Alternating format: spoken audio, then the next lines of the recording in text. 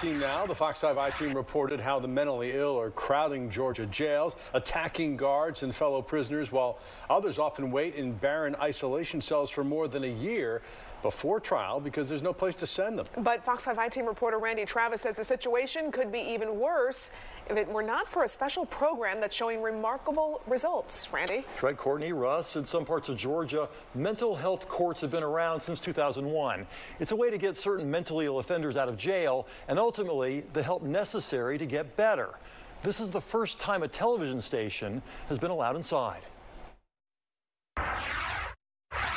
This is all about tough love, and this is a difficult piece of what I do. The target of Gwinnett Superior Court Judge Karen Beyers' affection today, a new mom who seemed to be following the rules of mental health court, until Chastity's latest drug screen came back positive. To disappoint those around me, the court system, my family, it's rougher on them than it is on me sometimes. Taking codeine cough syrup with your history is just, it's gonna set, you're setting yourself up for a massive relapse. Her case already involved battery and drug possession. Chastity would spend the next 24 hours in jail as a sanction for her mistake. That was the hardest one today. But one of only a few setbacks the Fox 5 I-Team witnessed during this unprecedented look at a statewide program credited with making a difference in the often infuriating world of mentally ill offenders. Nobody wants to be mentally ill. They don't like to talk about it. They don't like to be open about it. It is the best thing I spend my time doing. I wouldn't give it up for anything. Sheriffs across our state complain jails can become the worst place for the mentally ill and make staff more difficult to attract.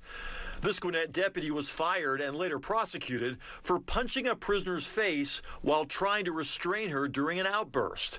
She had a history of mental illness before her arrest on battery charges. The deputy later pled guilty to federal civil rights violations. I definitely was that bad, yeah. Rachel Newman also spent months in the Gwinnett jail mental health section. I went through things that it hurts my heart when I remember them. Uncontrolled schizophrenia and bipolar disorder sent her to the darkest places imaginable. Eventually arrested for crashing her car into a Swanee Walmart. She meant to do it. Her life, Rachel admits, was a mess. Mental health court gave me the chance to become stable in all areas of my life, and that's what I never had. So what is the answer? How do you break the cycle of arrest, conviction, release, and then rearrest? The mental health court floods the zone, helping offenders keep up with their meds, give them therapy, and provide constant monitoring. According to state records, only 26% of graduates have gone on to commit a felony, compared to as many as 81% of those who committed a similar crime but went to prison instead. Good morning. Judge Beyers started the Gwinnett Mental Health Court 10 years ago. Working with a team of attorneys, counselors, and law enforcement, she's the head cheerleader in a courtroom that serves as a space more safe than scary. All reports on you are good. Tell me something positive about one person that's either a participant or a court team member. Okay? I think she's cool and... The court is limited to only taking offenders with a stable home situation. They search for high-risk, high-reward cases. So far, 215 offenders have gone through at least part of the Gwinnett program. 86 have graduated. Across Georgia, records show mental health courts have helped more than 16,000 offenders. If you didn't have the mental health court, would those people be sitting in jail? Absolutely. Without mental health court, these people are in a revolving door, and eventually that door doesn't open anymore. Rachel saw the door and slammed it tight behind her.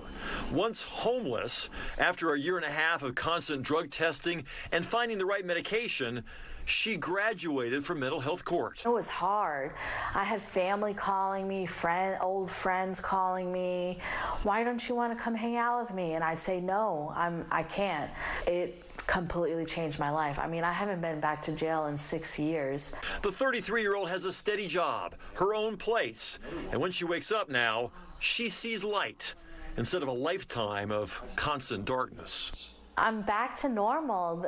My friends and family have their Rachel back. Well, Gwinnett's mental health court has a capacity of 35 offenders at any one time. Judge Beyers says that they could take a lot more if they could figure out the housing component. You have to have stable housing in order to take part in this program. Otherwise, all their work just goes for naught, and they don't have the capacity or the resources to provide housing for these people, at least not yet. Yeah, it looks like Rachel has really benefited from this program. Do you know anything more about her lifestyle now? What's her relationship like with her family? Her family, well, she says that she takes her mother to church now on Sundays. Oh, that's great. She says, I'm reliable. And while we may not think that's a big deal, for someone who's been unreliable for as long as she was, that's a big deal. Yeah. That's something that she's very proud of. She kept saying it over and over again, I'm reliable now. They got their Rachel back. They got their Rachel back. And you know, the number you mentioned, that 26% recidivism rate, that's extraordinarily low, as you know. Yeah, I mean, think of that. It's, what, 74% of people not going back through the criminal justice system. And we've done stories, as you know, for the last several weeks, talking about folks with mental illness being stuck in jail, waiting for evaluations, waiting for a bed to be treated. These people aren't having to go through that very crowded pipeline, and it's a narrow group of people, unfortunately, but at least it's some progress for this particular problem that we've been focusing on. Might be a model to implement in places all over the country. Yeah, let's see. All right, Randy, thanks. Thanks, Randy.